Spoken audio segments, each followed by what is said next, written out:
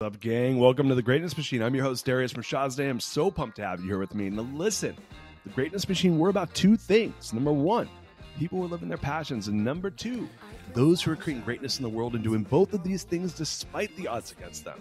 Each episode, we're going to feature interviews with game changers, business leaders, telling us their origin stories, what made them tick, what got them to where they are now. Why? So it can help you step into your greatness within your life, your business, and your career. Occasionally, you might hear a few solo episodes from myself, more as I leverage my 20 years of entrepreneurship as a CEO and founder to help you grow and level up in your journey to scale your life and your business. So, come be a fly on the wall, enjoy the conversation, and I'm stoked to have you here with me.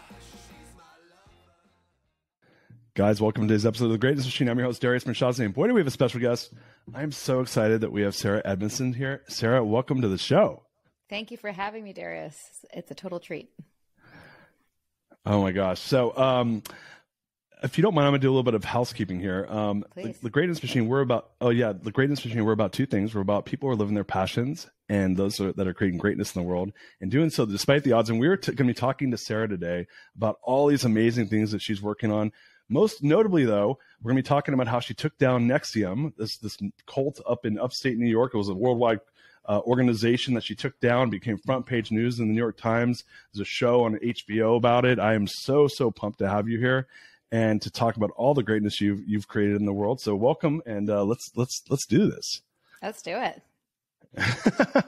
So I know we were talking earlier, and you're like, oh man, like there's always business people on the show, and I'll say this, that I'm a kind of a multifaceted person, and whenever people have an interesting story, I just feel like there's so much to be learned, and you have, man, I really listening to your book and seeing the show, you really are like a profound person, and the fact that you had the courage to do what you did with NXIVM, that was really one of the main reasons I wanted you on the show. And I had this opportunity where a mutual friend of ours, Cameron Harold, hit me up. He's like, hey, Darius, you want to interview Sarah? And I was like, fuck yeah, I do. Shout out to Cameron. Yeah. Cam Cameron. is I love him too. He's a good buddy, and I was really into it. And even to your point, it's like a lot of our listeners are business people. People are people, and I think there's so much lessons to be learned about, courage and stepping up and doing tough things. And I think that can be applied to any part of life. So, absolutely, yeah. And also, I feel so. Like Yeah, that's really why I wanted you on the show. Oh, thanks for having me. Well, at first I was like, oh, this is more, sales and business oriented. But when I looked a little closer, I definitely saw, like I always watch podcasts or listen to podcasts before I go on, just to get a sense of tone and vibe and think about what in my experience might be helpful nuggets for what seems to be the audience. And I saw a lot right away, and depending on what questions you asked me, just in terms of like my journey and what even got me into NXIVM in the first place, in terms of being a seeker and an advocate for growth and being, wanting to be on the growth path and going into personal development and things like that. So I've learned a lot, and I hope to share some of the wisdom from the crazy part of my life with your audience and give them the nuggets without having to join a cult. Yeah, no, I mean that's the goal, right? Get the nuggets. Don't join the cult. It depends on the cult. There's probably some decent ones out there where you might want to join them. But if you don't mind, I'd love to give your formal bio. Is that cool? And sure. Then we can jump into the show. So look, for listeners who are maybe not necessarily familiar with Sarah and her story. Sarah's an actor, voice actor, producer, author, and podcast host. Notably, we're going to be talking a lot about her involvement. She was really moved up the ranks and became highly involved in the NXIVM organization, ended up becoming the whistleblower, taking them down. And we were talking about it a little bit before the show. I was like, that takes fucking courage to step up and go against your friends and your community and do the right thing when you see wrongful things happening around you. So we're talking about that. Notably, for people that are familiar with the story or not, there was a HBO documentary, 2-part docuseries called The Vow, which is where I became familiar with the story. She also wrote an award-winning book, Scarred, which everyone needs to go get and listen to. And we're going to be talking about your podcast, A Little Bit Culty, which is getting a ton of acclaim and a ton of attention these days. So excited to have you here. and to get to talk about all these amazing things you've been doing. Awesome. Sarah, if you don't mind, I'd love if you could kind of give us some of your origin story. You know, Sure. A big part of greatness is people's stories and where they came from. If you don't mind, like, kind of give us a little bit of your origin story. Absolutely. And before you do, thank you for that bio. It's very kind of you. The only thing I have to correct is that my book is not award-winning yet. Maybe you're just future casting and there's going to be an award in the future. But so far, it's just doing its thing out there in the world. I forgot to tell you I'm a time traveler, and that's happening in about 18 months. Just I really appreciate that. And when it happens, I'll be sure to shout out to the Greatness Machine. So my backstory is I'm from Canada, born and raised in Vancouver. I'm the child of parents who were my mom's a family therapist. My dad's a now retired school counselor. Both of them were very much politically and socially active. They always taught me, ironically, to leave the world better than when you found it, and to make a difference in the world. I had big, bold dreams of wanting to have an impact. That's always just something that's been part of my value set.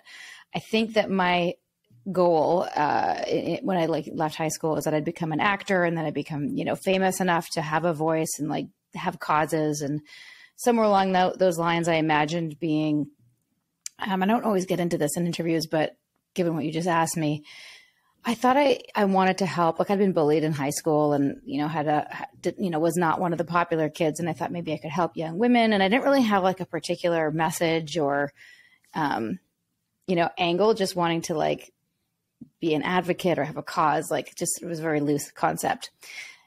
Either way, I knew I wanted to have an impact. And then I got into acting thinking that would be the thing. That ended up not being the thing, because I didn't find it particularly meaningful. I did work as an actor and never got famous, but also felt like I was working, but it was also not fulfilling. It didn't fill that, search for meaning that I always had. And around that time, I was also getting into personal development. I was reading books like The Artist's Way, Celestine Prophecy, Think and Grow Rich, attending seminars, probably many of the same seminars that you probably have heard of. And in that time was the early 2000s was when What the Bleep came out, What the Bleep Do We Know? And my boyfriend at the time, who was a filmmaker, still is, very talented, got accepted into a film festival where the director of What the Bleep was speaking. So I was on this kind of semi-spiritual personal development journey, trying to find, meaning in my life. I was also really craving community. Being an actor is kind of a lonely place, unless you're in a cool theater troupe, which I wasn't. And we ended up at this film festival, and I met the director of What the Bleep, and his whole thing was, and especially with the movie, which I'm not necessarily an advocate for now because my sort of beliefs around it have changed. But at the time I thought, wow, this movie, this little independent film shifted consciousness, and I want to be a part of media that shifts consciousness. So when I met Mark and he told me about this community that was like-minded humanitarians changing the world, and there was a seminar that was created by one of the smartest men in the world. He was a humanitarian, and he was creating this conscious community. I was like, I'm in. And I didn't Google it or anything. I just jumped in. I trusted Mark, and it just happened that there was a training a few weeks later. And if you saw the vow, I get into this, and I go into much more detail in my book. But the long and short of it is that I was skeptical at first, a lot of red flags that I overrode my instinct on for a number of reasons, which I'm happy to get into later if you want. But ultimately, I stayed, and my level of commitment and loyalty and allegiance grew over time. I eventually stayed for 12 years. Lots of things happened in that time. I don't know how much detail you want in that 12 years, but eventually I woke up, what I call waking up, snapped out of the indoctrination, which took many, many years to complete. And once I was awake and saw what was really going on, which was this personal development program, which I had loved, and this community that I loved, was like a front for some very dark, nefarious things that were happening behind closed doors, which I was not aware of. And while I do appreciate you saying, I took it down, I didn't take it down alone by myself. There was a group of others, whistleblowers, and their stories are out there also. And together we worked to expose the truth, initially through law enforcement. They didn't know what they were looking at. Then through the media, and the media got the attention of the FBI. And the rest is history. The leader is now, the trial happened very quickly. He flew to Mexico. They found him there and eventually convicted him of 7 different counts and sentenced him for 120 years in jail and 5 years probation. So yeah. that's the short version of my story. And here we are. Yeah, that's an amazing 4-minute version of a much bigger story. Yeah, I mean I just said 18 years condensed because I was there for 12 years and then I've been out for almost 6. I'll be out for 6 this May. So yeah. So, so I'd love to kind of go to the beginning part because some of the things that stood out to me, and especially in your book, was it seemed like you, to your point earlier, that you were really looking for this purpose, right? And trying to find purpose, and you were 28 years old, trying to find purpose in your life, and then found this group that you had said in the book as your people that you consider, wow, these could be my people. Yeah. What do you for people out there? And I think it's interesting is that we as humans are tribal. We're all I think from a DNA perspective looking for that, because that's just how we survived the saber-toothed tigers, 20,000, 30,000, 100,000 years ago. So what do you think, what was it about this group that really got you, attracted to them? What was it that really got you wanting to be a part of them? Because obviously later on you figured out different, but early on, what was it that really drew you in? I think that there was a couple of things. One is it felt very supportive, and that's something that I've always looked for in my life. And to be surrounded by people who were all working towards bettering themselves and bettering the world and having this collective mission felt really good. I've since learned that, in I'm going to say high control groups versus cult, there's an us versus them mentality and a righteousness that we think that what we're doing is better than everybody else. And it's the only way. And that, that felt really good. It's like being part of a secret club. So that was a big part of it. Also, to feel like I really, even though I didn't ever get super close to Keith, I really respected Keith at the time, obviously not now. And for what the tech that he claimed to have invented, which was basically a culmination of a number of different modalities and seminars and workshops that he had essentially stolen from, but he packaged it in a way that was really transformational. So if you took a 5-day training and you were open and you applied all the tools, it really was like a full upgrade to the operating system is what was the shitty computer metaphor that we used. Sorry, can I swear on this podcast? I forgot. Oh yeah, fuck yeah. Okay. Fuck yes. I drop F-bombs, my favorite word. All the time, same here. And to the point where my 3-year-old son just got in trouble for saying it at preschool, but it's just life. It's got to learn it somewhere. Anyway, exactly. Sorry everybody at the school. Anyway, I did blame my husband for that. I was like, oh, it must be my husband. I don't know why he swears so much. I lost my train of thought. What was it? You're talking. Yeah, I lost it too. No, you're talking about. I think about how he took on respected the computer. Yeah.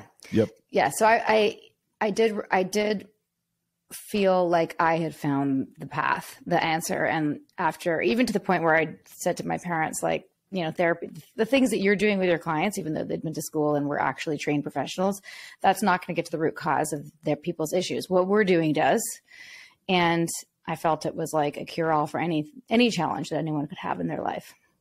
And I'd seen evidence of that to a degree.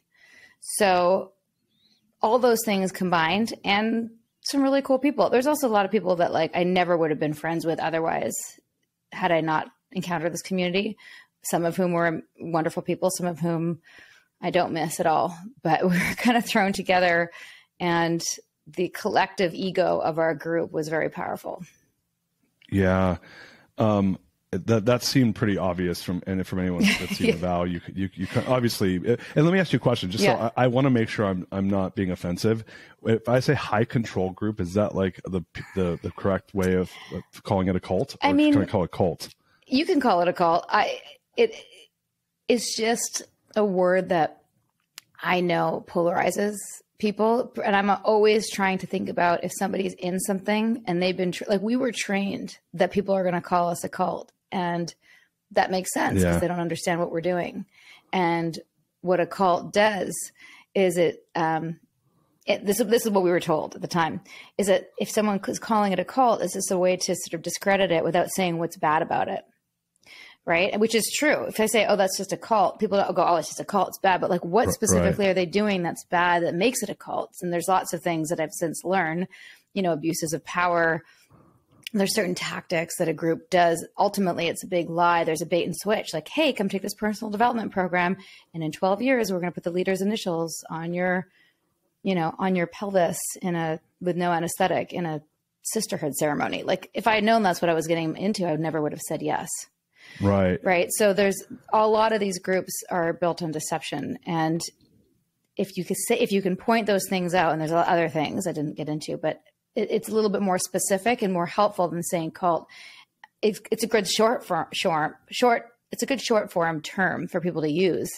But it's also can be sensationalized, like, oh, sex cult. Like, that's good for getting the FBI involved, but not good for the people who were a part of it and don't want to be associated with a sex cult. And then they're really embarrassed because they are attached to this thing that's really shameful. So I'm mindful of it as an advocate. You can say whatever you want. That's part of why we have our podcast now, is to shine light on some of those things, because we don't want people to join cults or groups that use control or coercive control. But if you use certain words that have been stigmatized or like attached to things like Jonestown, where it's like, don't drink the Kool-Aid, and people shaving heads and, you know, wearing white robes and chanting. If it doesn't look like that and what people think of as a cult, then they go, that's not a cult, it's just a personal development seminar. Yeah. Right. Well, so it just sort of breaks it down. Yeah, no, I appreciate that. I'm a word warrior, so I want to use the right word. So I'm going to use my control group now. Sure. By the way, there's something you said in the book that it's one of my favorite things. Tell me. Is you talked about Keith, who was the head of the group, that he was big on word salads. And I'm like, I call people out on that all the time. I swear to God, I took notes and I capitalized that with 4 exclamation points. Word salad, LOL. So tell us about his use of word salads. I'd love to hear about this. Yeah, this is something that I think is a big red flag now when people tell me about their groups, is that these leaders like to use big words and talk in these pontificating ways, to the point where, and the way Keith did it is he'd have these forums where he'd sit on these high chairs above everybody else, like a king, and everyone sit further down, and we'd all look up at him and listen to him talk and ask questions like, how, Keith, like, you know, how, like, what is love and what is self-love, or what's the nature of, I don't know, everything from global warming to death, you know, like life questions. And he'd answer. Right. And most of the time there'd be enough truth in it that I'd be like, wow, that's like probably really profound, but also maybe pulled from Chicken Soup for the Soul. And then the other things where I'm like, I totally lost that. I was disassociated, disconnected, was thinking about my to-do list and no idea what he's talking about, but everyone's like smiling and nodding and thinking, okay, I just missed it, or I'm not smart enough, only to find out years later that most people felt the same way. That there was that he and word salad now is actually a segment in our podcast where we look at different groups and we try to find some bullshit quote from the leader. And my husband, Nippy, who does great impressions, reads it out loud and we laugh at how ridiculous the jargon, the slogans, the quotes from these leaders. And everyone's like, wow, that is so profound, but really like you're saying nothing.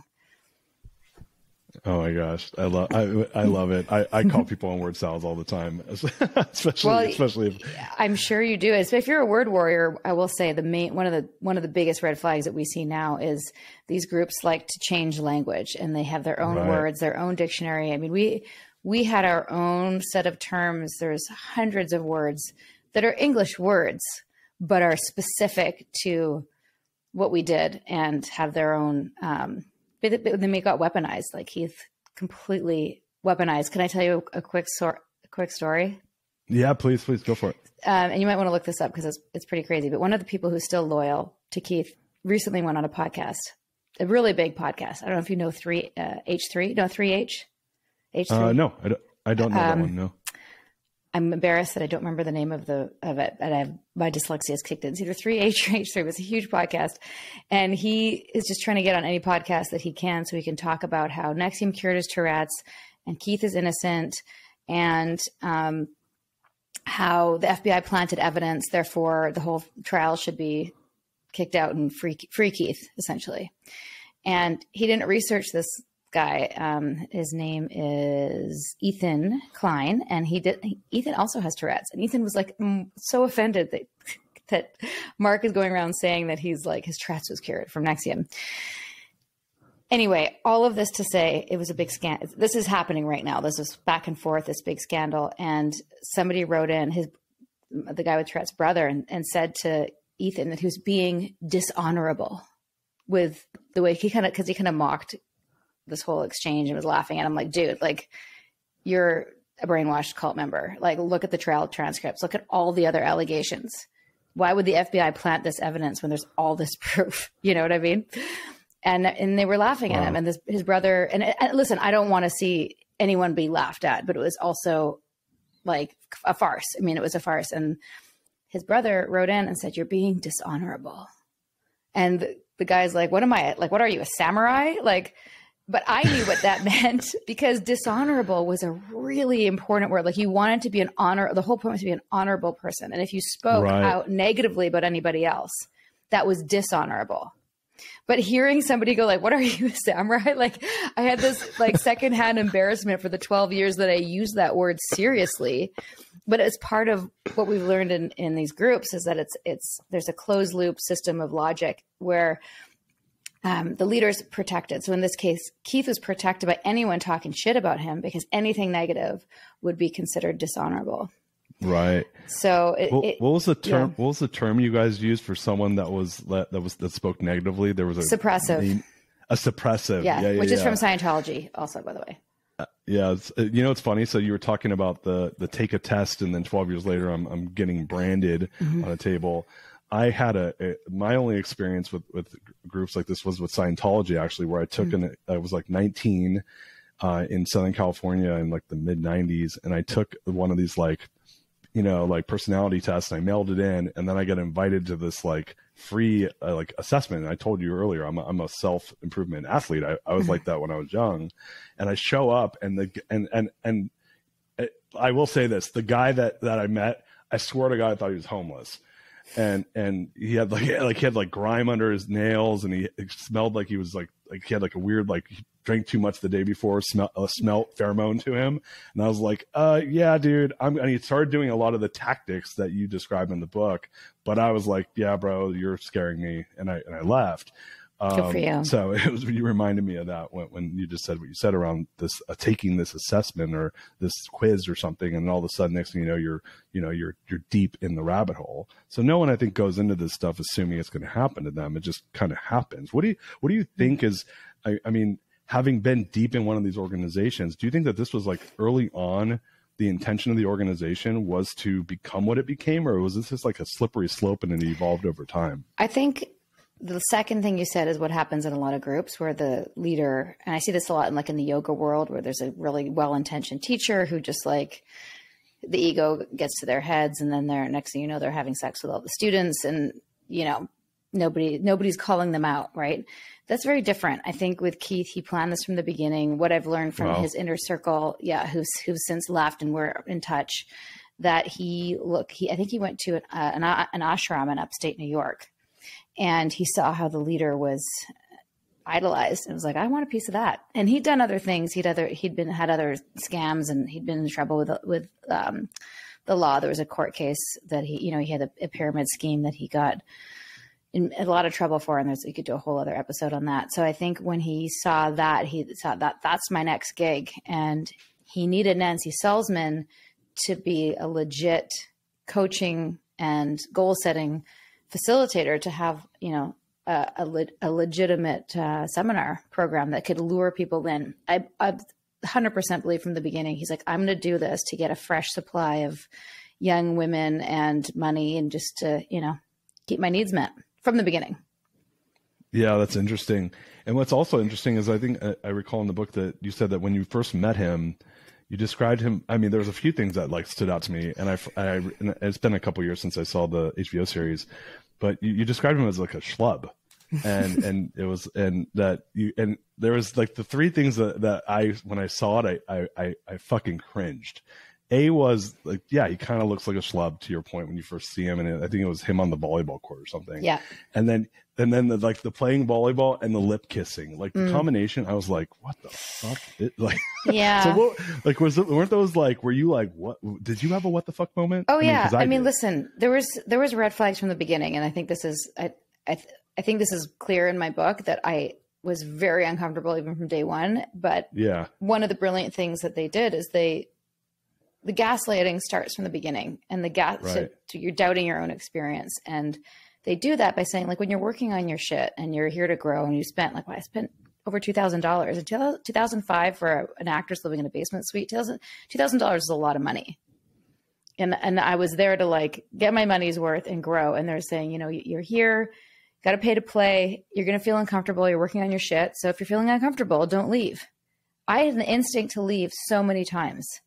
But I have the voice in my head. Okay, I paid this money and I'm here to grow, and successful people work on their shit, right? So here I am working on my shit. So from the beginning, we're overriding our internal compass, our intuition, right? So yes, when I saw, and also the other thing is that they would say, if you're uncomfortable, it's going to point to something that you want to work on, which there's truth in that. Like the sashes, like there's this ranking system, like martial arts.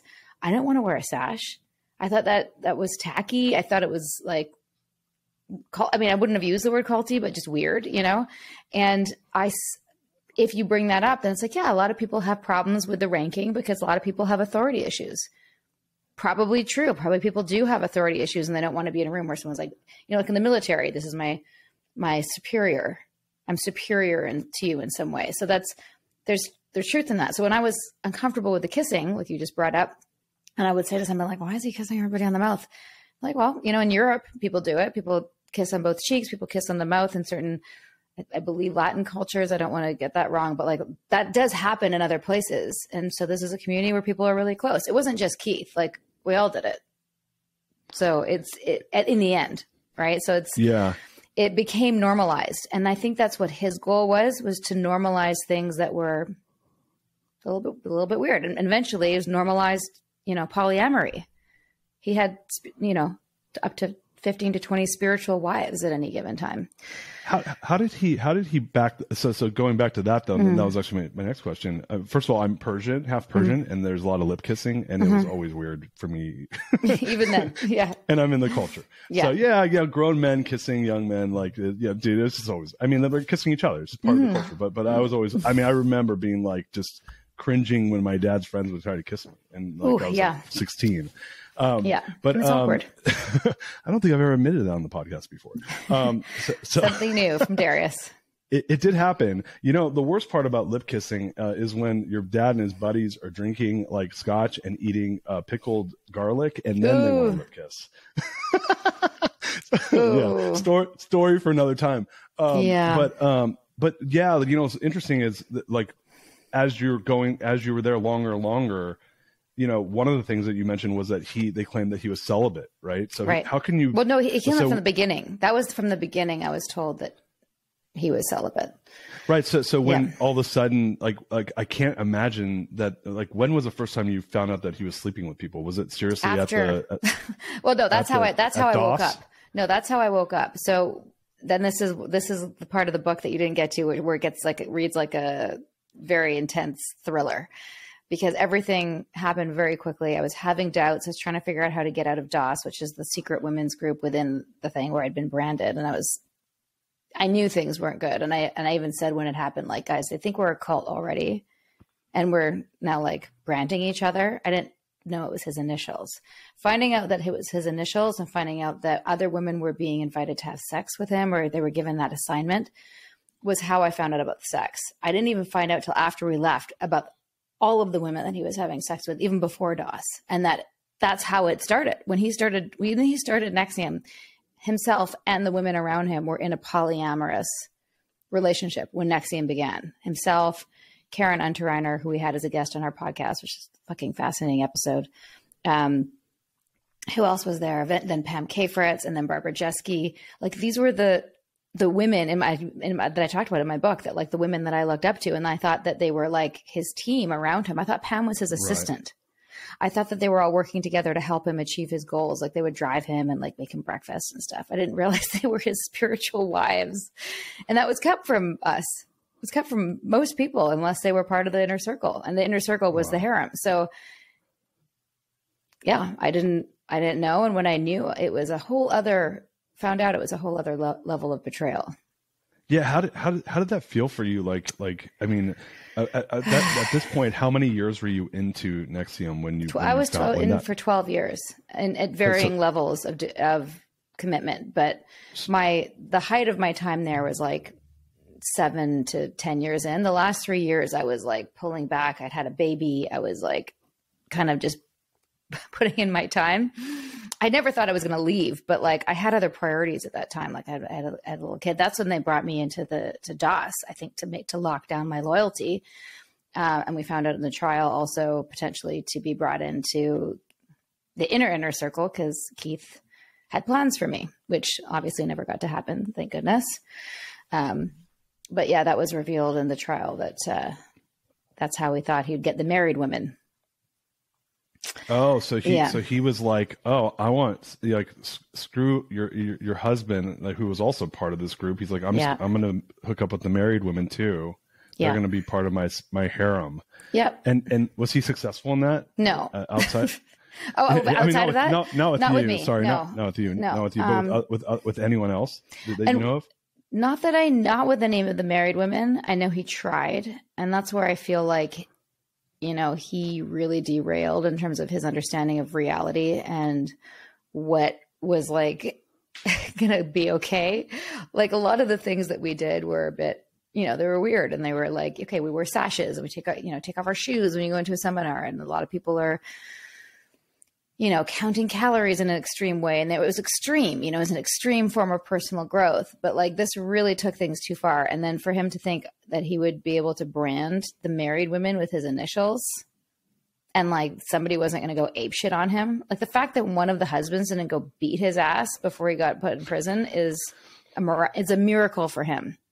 That was actually where my head went. 'Cause I was like, if that happened to my wife, I'd beat the fucking shit out of that dude. Oh yeah. Listen, if Nippy was here, he would tell you how much he wanted to. Yeah, I mean, like, yeah. I might be devious about it. I might hire someone like a Russian mobster or something to do it. But that motherfucker would have a baseball bat. I'd break his fucking legs without question. You know what? Yeah, if Nippy was here, and I could go get him, I think he's downstairs, but he would tell you like how, I mean, he still fantasizes about it. Like, at 7 years out, he still fantasizes about it. He knew that if he did that like he's got a wife and at that time 3-year-old. My son's almost 9 now. And that would have been really bad for everybody. And it wouldn't have really, it's karma works out. Like 120 years in prison and 5 years probation. It's probably better for him. Yeah. No. Look, you know what I mean? To your point, it's more of like vengeance is sweet. Yes. But at the same time, it's like your husband has a lot to lose, right? So like this guy got his. Yeah. So as you were, it sounds like they were like trying, to your point, solidify your loyalty. Yes. You found out about what year? How much was that? Year 12 when the branding ceremony took place? Yes, and I left very shortly after. It's a very okay. So you're 12. You're 12 years deep. You find out about the betrayal, and then you're like, dude, I'm out. Like, this is fucking insanity. Like, what? How did that feel for you? It was. I mean, there's so many things. One is that, I was and I'm not saying this in a proud way, it's something I have to own, but I was a top recruiter. I was one of the number one enrollers, not recruiters, what we called it. And speaking of words, by the way, Keith said enrollment is building humanity, synonymous. I'm just building humanity. Right. So I'd done that for so long. I'd vouched for him. I'd vouched for this community, and to find out that not only it was bad and nefarious, it was like the complete opposite of what I had said it was. So that's a real mindfuck. That's in this space, it's called a moral injury. It's like when a soldier finds out they've been a part of a war that wasn't actually for the reasons that they thought they were going to war. Right. And that can really can fuck with you. And it did. And so there's this, and then there's shame. And then there's like, you know, every person who's ever said like, it's a bit weird, or you might be in a cult. And I'm like, you don't understand. It's not a cult. And like, I know that you talk about your network all the time on your podcast. I had a huge network. That's one of the reasons why I was able to be such a good recruiter, is because I tap my network, and I'm a good salesperson. And so I burnt my fucking amazing network with spouting this shit. Like that's like, imagine that you use your whole podcast to like spread the good word of all this stuff. And then you find out that you did the opposite and you hurt a bunch of people in the process. Yeah. Like it's devastating. And, I mean, we motivated very quickly, you know, got the troops organized to tell everybody what had happened to me and get people out as quickly as we could. That happened really fast, but the betrayal and like these are people that came to my wedding. You know, these are people who were, our son's godmother. And a lot of those people I've since forgiven, because I know that they were part of the indoctrination. Like no one signed up to be a part of that. Everyone who's awake and has apologized, like, welcome them back with open arms. The people who still think that Keith is good and branding is the best way to build a woman's self-esteem. No, I'm waiting for them to wake up, and I hope that they do. What percent? Yeah. So what percentage of the group, if you know, like at the upper levels, are still like Keith supporters? Oh, it's a very small percentage. It's like less than 1% probably. I'm just doing the math in my head. And this is not of the entire group. This is of the upper group. You're saying like there's a few people. Let me tell you the numbers that I know, and you can tell me what you think. Okay. In the 20 years it was in existence, 17,000 people went through. Okay. The training. At any given Vanguard week, which was his summer retreat where everyone came to like pay respect and live our best lives for 10 days in the upstate New York, there was never more than 350 to 400 people. So at any given time, I'd say there were 400 active people in terms of upper ranks and people that would like stop their summer to go celebrate with him. Okay. And so when we left, I would say the max of active people would be about 1,000 of those 17,000. Okay. I don't have a list, and anywhere between 400 to 1,000 people max. Yeah. That we were like, okay, we're all going. Everyone else was like, I took that training 10 years ago. Like I'm not involved. Right. It's just a training. People come and go. But in terms of active community members, say max 1,000, and then say there's less than 20 left. So not many people. There still are 20 people active that are like, active members that I know of. Yeah. And only maybe 5 to 10 that are public about it. Wow. Okay. Yeah. And you kind of, I think you kind of answered one of my questions was, you know, one of my questions was if there was no such thing as Keith Raniere, I don't know if I pronounced his last name proper or not, but do you believe that his followers would have ended up in another group or being caught up in, or were they just being caught up in the moment? Or this guy was so fucking like devious that he could turn, like, do you think there's a susceptibility to to members and their ability to become like a follower of his, or do you think that this is just his masterminding that got it to happen, or a combination? For some reason, I didn't follow that question. Can you ask it again? Well, so you have these core group of people that were avidly like supporters of his, right? Yes. And my question was, do you think that this was all by his design, that he took people that were great people, good people, and got them to follow him, or do you think there was just there's followers in there too? Because you clearly were not a follower, like you were someone that fought this thing right away. But there seems like there was. Yeah, are you asking like why don't they leave, or like what makes somebody stay, or what makes somebody follow, or? Yeah, what I'm asking is, do you think that there's a certain type of person that is more susceptible to this type of group? Oh yeah, okay, gotcha. Yes and no. I've talked to a lot of experts about this. This is like a big question, and there's a consistent answer amongst all the experts, and we have had pretty much every cult expert that maybe there's a handful I haven't been able to get on the podcast yet, but almost everyone says the same thing, which is that it can happen to anybody. It's not a particular type of person per se. And there's certainly, when I got out, it was like, naive, vulnerable, weak-minded, stupid, flawed, broken, things like that. And certainly that can happen. I think mostly from what I've seen is that it's more of a situational thing, is that a certain type of person isn't exactly the right words. It's more like when in your life, like when you're at a crossroads, or like you're looking for something, or you're in between jobs and you're trying to figure out what's next, or you're, depressed, or you're low, or you're, had a divorce, or whatever the thing is. And the right person at that time that you trust says, hey, like, we're having a dinner party. It's not like, hey, join my cult. It's like, we're going to go play golf.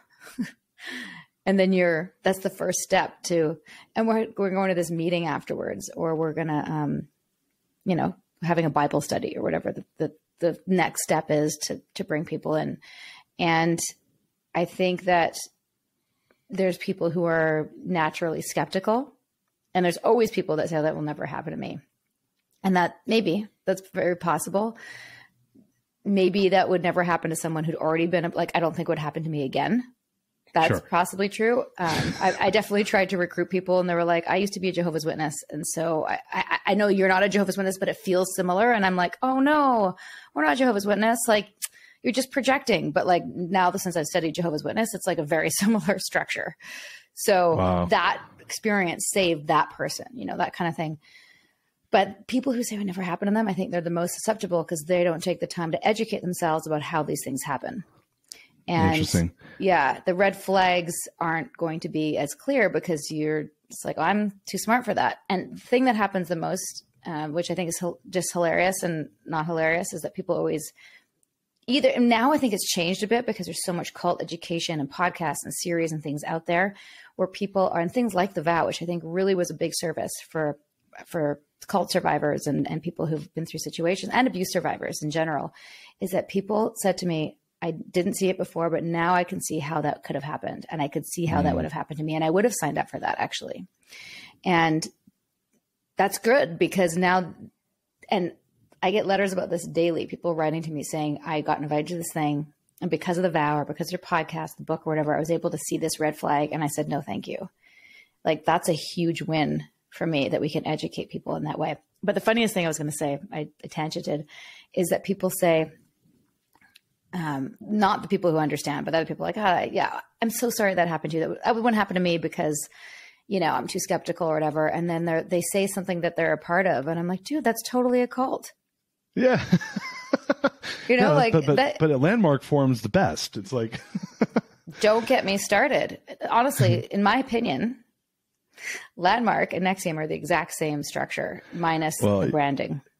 Yeah. It's funny that I know a little bit about Landmark, and I have some friends who are part of, what was it called? EST before that. Yeah. The biggest part of it that I see overlap is NLP, right? And that you guys leveraged NLP. I wrote NLP, weaponized NLP. Right? Yeah. And the other structure, and I see this not just with Landmark, but all what's called LGATs, large group awareness trainings, is that ultimately they want to give you enough that you get like a high, like you feel elevated, and it's that rah-rah kind of Tony Robbins, like, woo, amazing.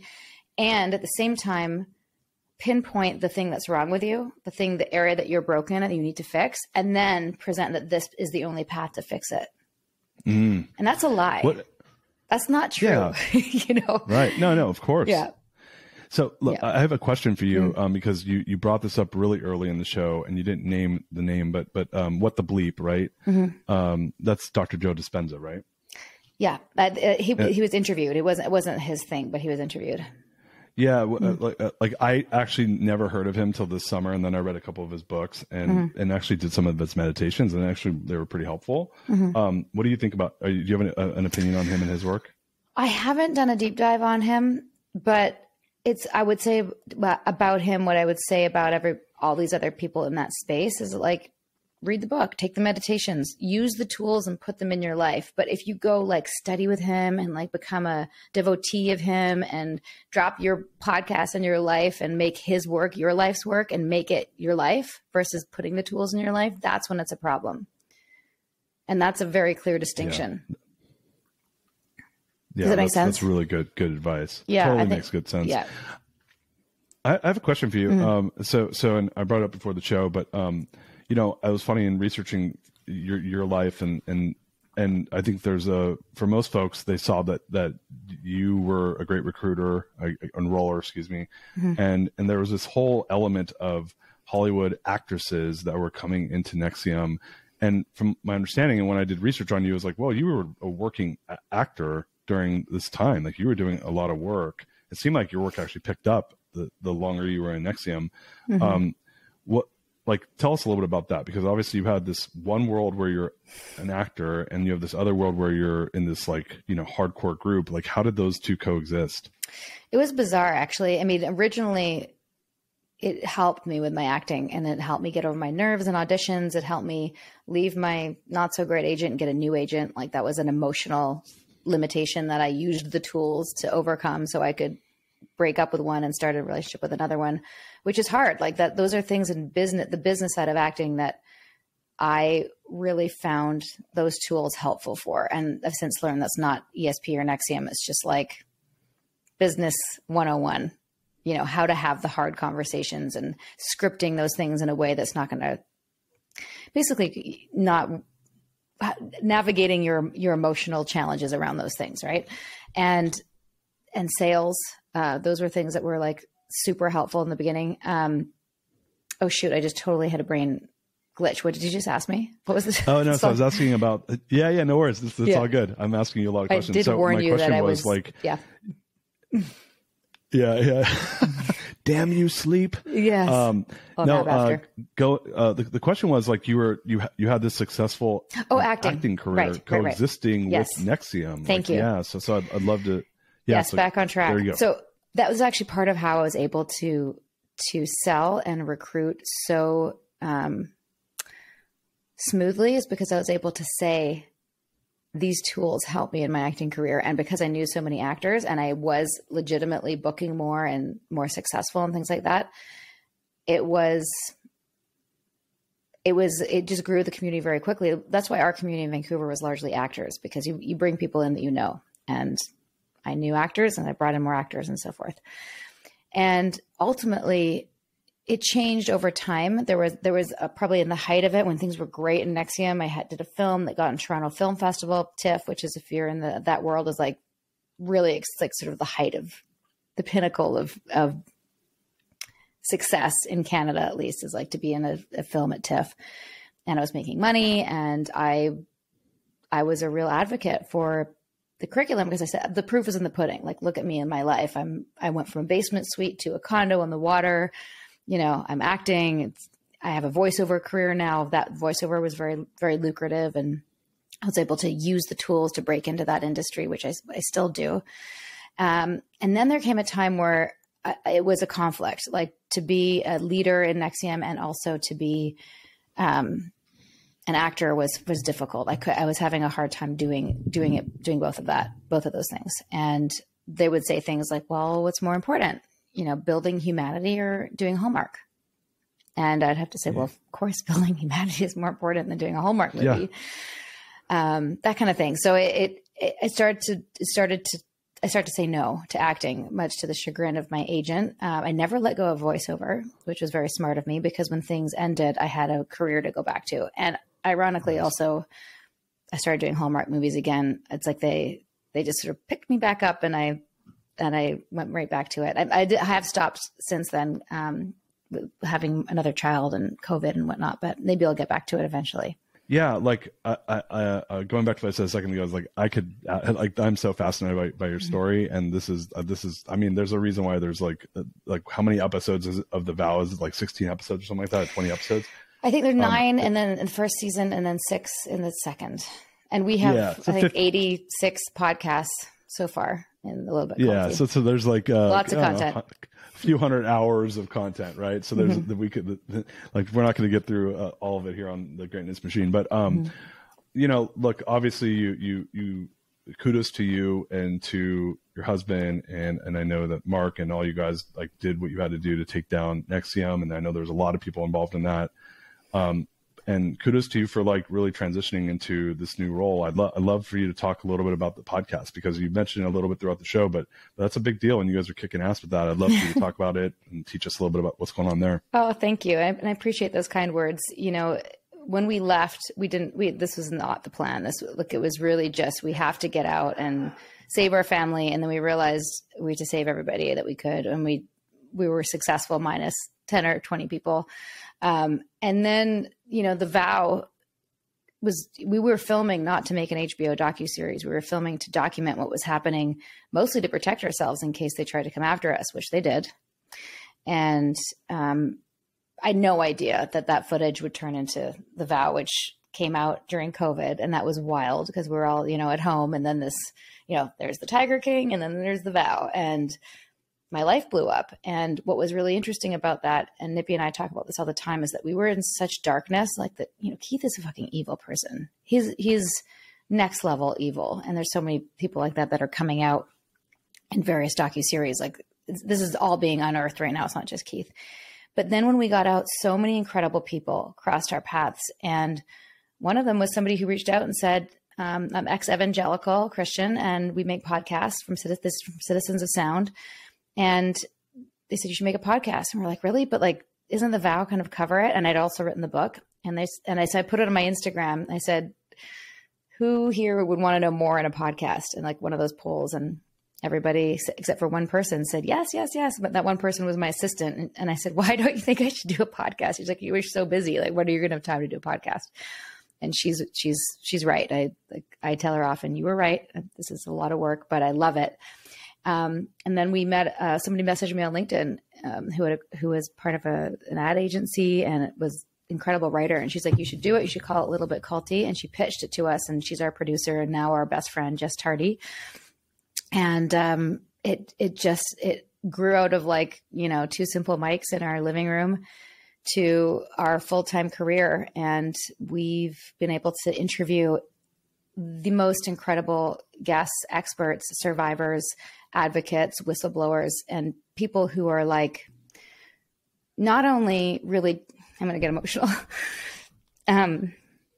really changing things in this space, but people who are, were real pace cars for Nippy and I, like Mike Rinder and Leah Remini from Scientology and the Aftermath, and Evan Rachel Wood, who has been an advocate for women and exposing what happened with Marilyn Manson, her ex, and talking to spiritual leaders who might be a little bit culty, but are also just spiritual, like Eckhart Tolle. And to be able to have those conversations on our podcast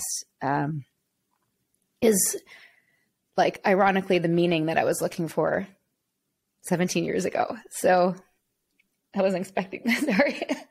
No worries, man. I appreciate the vulnerability. Yeah. And I don't ever try to take people there, but it's all good. Well, I think that the fatigue helps me, but when I really settle into what that means and what we get to do, and that we get to help people in a way that I thought I was helping people. And, it truly is very fulfilling. That's why I'm not really acting right now. I don't feel the need to act. Because my life is so full and rich, and we have 2 kids, and we get to, yesterday I came out into my yoga studio, and this woman stopped. She's like, oh my God. And I knew when I heard you were moving to Atlanta that I would meet you, and told me her story, and she was in tears, and we hugged. And it happens almost daily that someone's seen the vow or listened to the podcast, and our story has helped them to get out of something, whether it's a culty church or Mormonism or an MLM or an abusive relationship. And to know that we're just having these conversations and it's in people's ears and it's helping them is, I can't ask for anything more than that. Truly. I love it. I'm so excited for all the work you guys are doing. Thank you. I want to respect your time. We like to end every show with the same question. So I'd love to ask you this question, Sure. And then we'll get wrapped up and we can kind of let people know all the different ways they can connect with all the work you're doing. Does that work for you? Yeah, great. Cool. So, here at the Greatness Machine, like I mentioned, we're all about people living their passions to create greatness in the world. So, this is, I feel actually, this is the first time I'm asking this question where I'm like, I don't even know. You've kind of answered it already, but I'm going to ask it anyway. Sure. What is the number one barrier to creating greatness in the world that you've overcome in your life, and how did you overcome it? I think I overcame it by facing some real adversity, and I don't think I ever really had before that. And ironically, Keith used to say that character is not character until it's tested.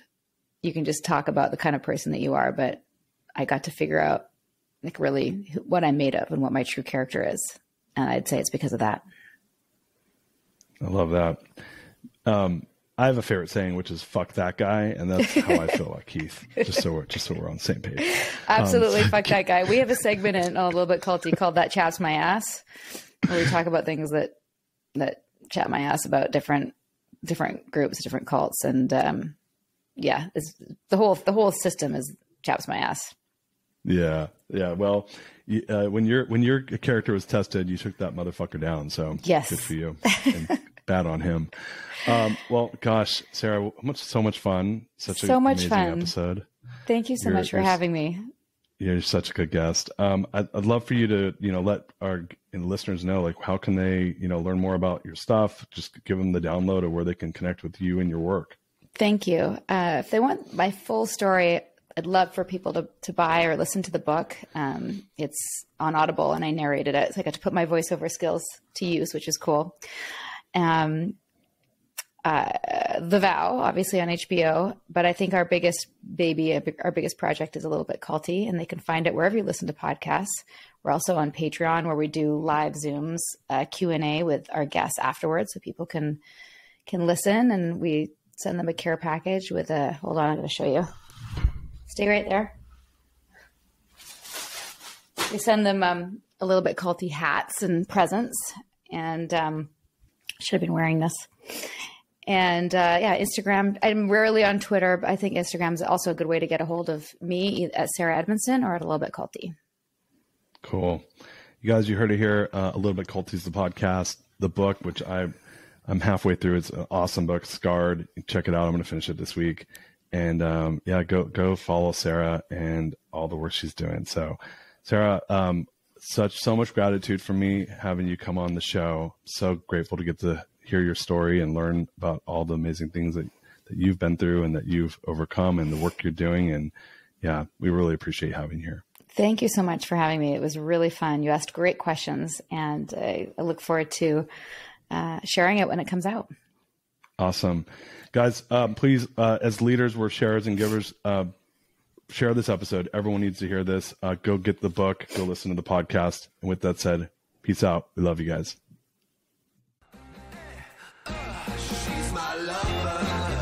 You are listening to The Greatness Machine, and that's a wrap for today. Listen, if you love what you heard, subscribe to the show on whatever podcast platform that you're tuning in on so that you don't miss any of our future episodes. We have tons of great people coming on, and we're stoked to have you here to enjoy it with us. Leave us a review. Tell us what you love most about this particular episode. We love getting the reviews. We love to see what you guys love most. And if this particular episode, made you think of someone who's leveling up in their business and in their life, print screen, share it with them. Leaders are the best givers. And after all, we're all here to support and grow with each other. And in case you want to see some of the fun behind the scenes shots or some of the things that we're doing, I'm actually writing about this in my weekly newsletter. Go to www.therealdarius.com and subscribe to my newsletter. We're talking about fun things like business and life and mindfulness and cryptocurrencies and gosh, I don't even know, everything and anything, but it's tons of fun stuff I write about. I try to get it out on a weekly basis. You can subscribe at www.therealdarius.com. And with that said, look, thank you guys so much. I appreciate you. I love you. Peace. We're out of here. See you guys on the next one. She's my lover.